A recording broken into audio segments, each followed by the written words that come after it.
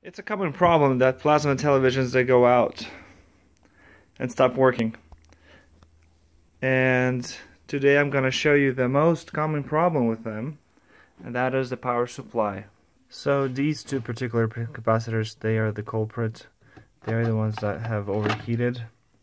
Oftentimes, one of the symptoms that you'll see is that the top of the capacitor head is slightly swollen. It's very, you can't see it on this one, but with experience I came to know that this is the one I have to replace. And I have already ordered some, and I got these capacitors from eBay. It cost me like $5.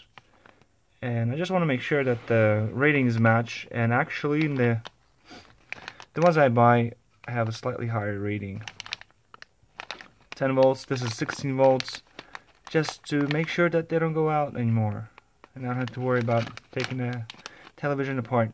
And plus I'll have some extras for other televisions if I need to fix them. The best way to get them out is to use soldering iron, use a suction device like this.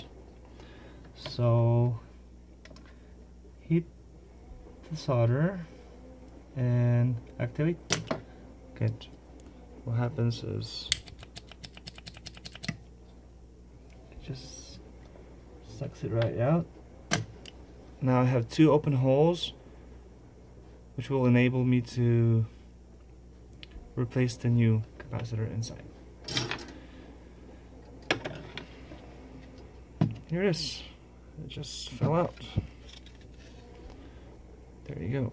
One important thing is I need to make sure the polarity is correct. Polarity, the white color has to match with the strip. This guy. Slide these two in.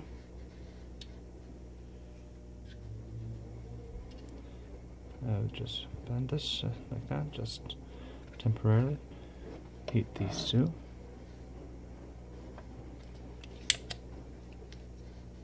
I've been using this for like 20 years, 15 years, I don't know. That served me well.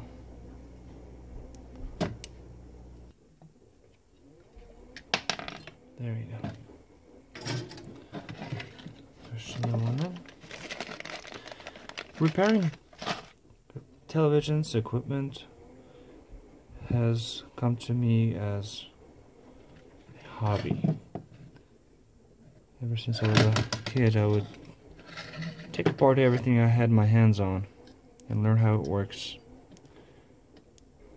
Gonna heat this up, heat the lead up, not the solder.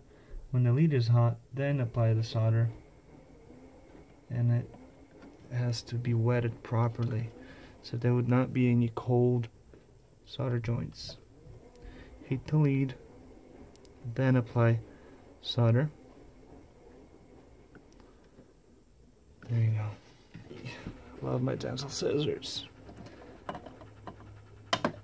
1, 2,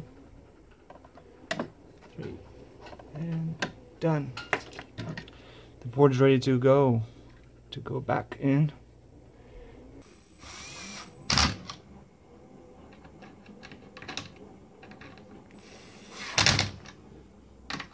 See what the screen says.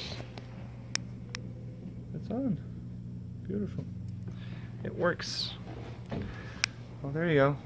This was supposed to be tossed to the dumpster, and I'm glad I was able to rescue it. I think it's gonna have at least 5 more years of use.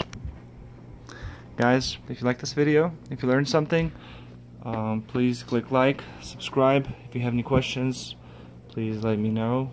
Once again, most common problem with these plasma televisions is power supply capacitors overheating, expanding, and overdrying, therefore not working properly, and you will not be able to turn on your television. Have a great day. This was Alexei Kozlov, your future dentist.